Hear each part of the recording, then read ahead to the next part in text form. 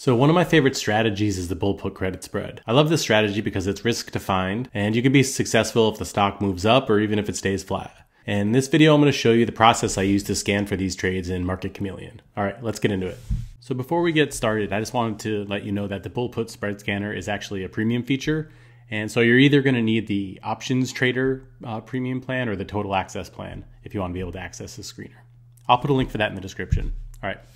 Okay, so to find the screener, just go to screeners and then bull put spreads right here. And then we're just gonna go, changing all these filters and then go through the different tabs and change the ones we want. And that will narrow down the list, hopefully from 40,000 entries to about like 10 or 20. So this is pretty much the process I go through when I'm looking for bull put spreads. And I actually have a preset, so I don't have to change these all the time, but for this video, I'm gonna show you how to do it yourself. So I'm going to start from scratch. Okay, so for this first tab, the option spread parameters, I'm just going to go for expiration. I'm going to do the next 30 days.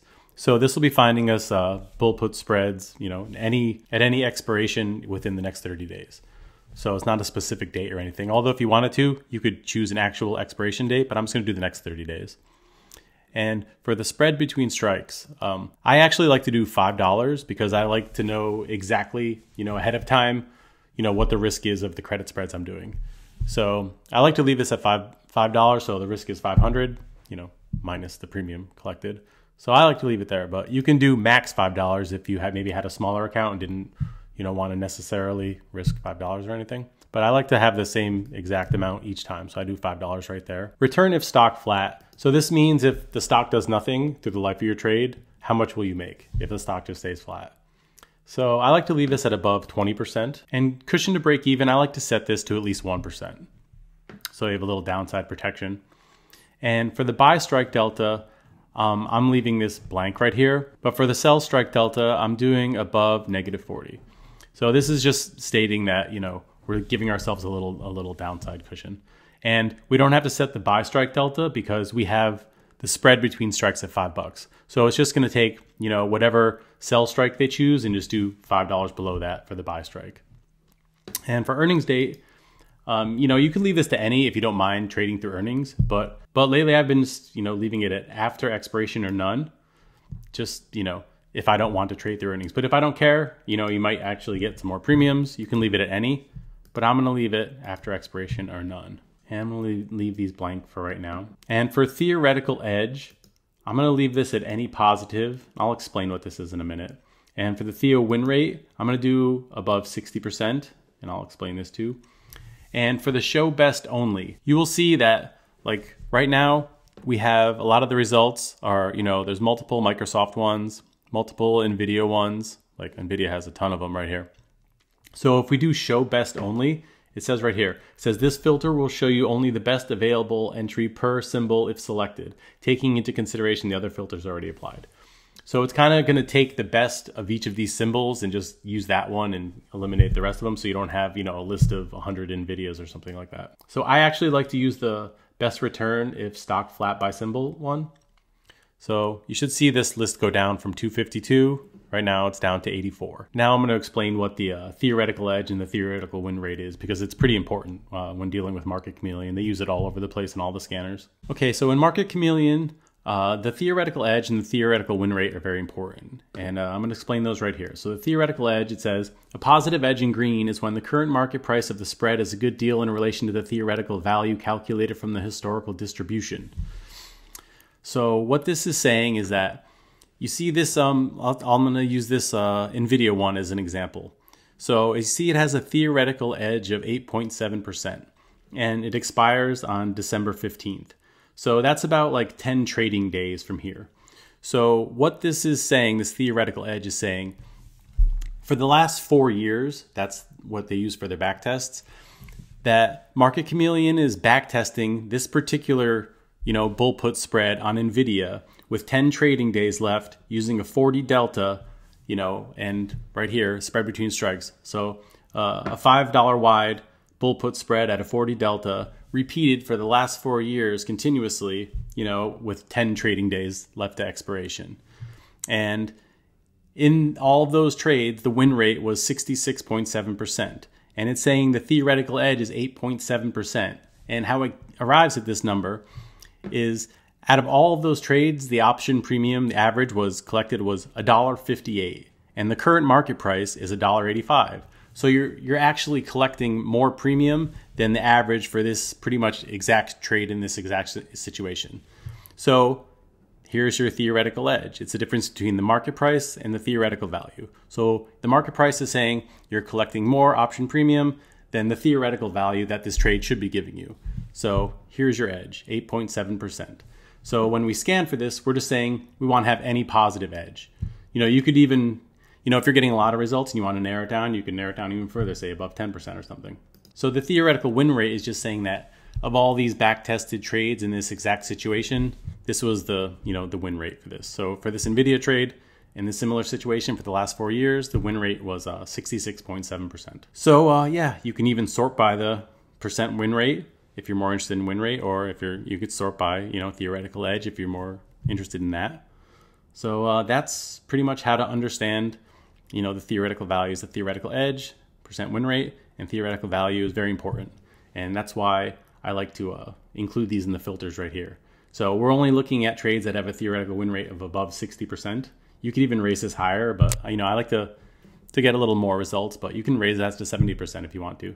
And now we're going to go on to the next tab. Okay, so in underlying stock ideas, I'm just going to change this to market cap at least over 1 billion, average stock volume over 1 million, average option volume. I like to have this over 2,000, I think is good. Stock price, this is up to you, how expensive you want to get with this. I'm just going to do above 25. And I'm going to leave these blank. Stock ideas, I'll leave that blank. Moving average indicator, I'm going to set this to any bullish.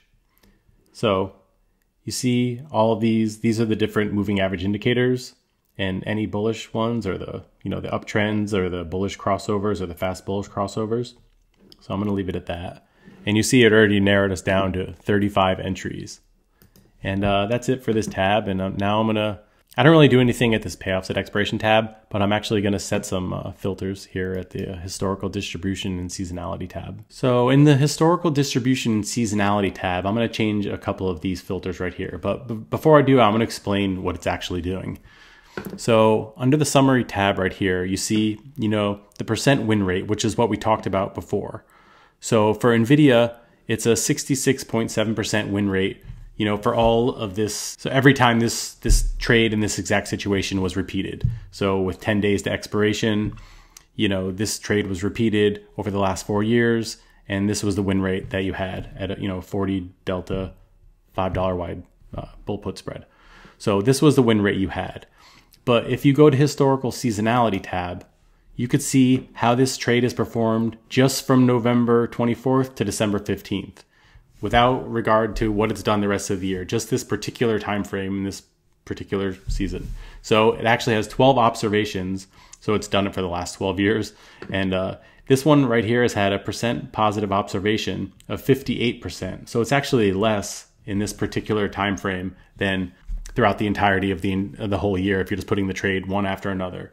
The historical seasonality is just measuring this particular time frame, how it's done. So it's actually done worse at 58.3% of percent positive observations. And if you go here, this one right here is 66.7%. So, if you're judging this NVIDIA trade, how it's done seasonally, this one is actually done poorer. So what I want to do is to sort this so we're getting anything maybe above 60%. So you're going to see this NVIDIA trade weeded out right here. See? Now this one's gone and we got a new one. Percent positive observation, 66.7%. So that other one is gone. So now this is like a double back test. So now we're making sure we have a win rate over 60% for all of the trades at all times, and also at least a 60% win rate for this particular, time frame. In this NVIDIA case, it's November 24th to December 1st. See, it actually back tests because we did, if you go up here, because we did next 30 days, these don't all expire at the same time. So this one right here, this Microsoft one, is November 24th to December 15th. So it's back tested this exact time period for the last 12 years. And for this NVIDIA one, it's done November 24th to December 1st time frame and back tested that.